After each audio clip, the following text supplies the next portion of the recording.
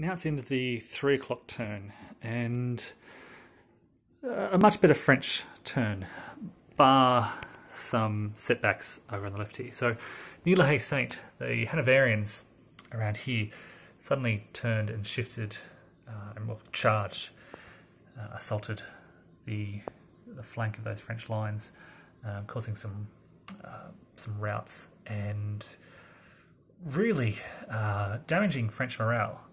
They had pushed up into those heights. You can see they were really about to hit the Brunswickers, and now they've pulled back a little bit. It's just shaken their nerves a little. There was a bit of a cavalry skirmish out on the left here with losses on both sides. Nothing too disastrous. But in the centre here, the French had some good assault rolls, forcing some more routes. And you can see around here pushing through a little bit. And behind the lines, the units are rallying very well, recovering from that disorder. That's going, it's enabling the French to continue with these assaults. Further to the right, Imperial Guard artillery is setting up, and shifting to Hougoumont. More guards casualties. Again, some more light company losses, some shaken nerves in and around Hougoumont. And further to the right, more King's German Legion losses. The French now have a good battery set up on those heights there. They have very brave infantry charges against artillery, has eliminated 2 of the British artillery batteries in the area.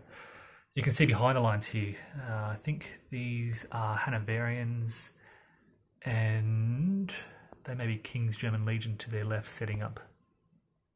Yeah, King's German Legion here, setting up to prepare for the loss of Hougoumont. That looks like it's going to happen very soon. And further to the right, the cavalry didn't do much at all. So again, very quiet out in that sector. But again, behind the lines in the east, the Prussians and the Imperial Guard are setting up for engagement. The Guard are moving up towards the Prussians. They have the 4th Cavalry Corps in support on their left. That's the French left. Well, really the French centre, the left or western side of the Guard. You can see them moving down north along these parallel roads. Moving up towards the Prussians, hoping to not only support this assault on La Haye Saint, but also to, I guess, bring the battle to the Prussians and force them to fight on, I guess, French terms, where the French want to fight, rather than waiting for the Prussians to come to them. Which does leave Napoleon way back here at La Belle Alliance by himself, but he has a good view of what's going on around him. So yeah, mainly, I guess, this turn was the French inflicting some heavy casualties. I mean, I just did a casualty check that turn, but these are the new casualties, lost units in that turn there, including some Guards units. Again, mostly Allied units being lost.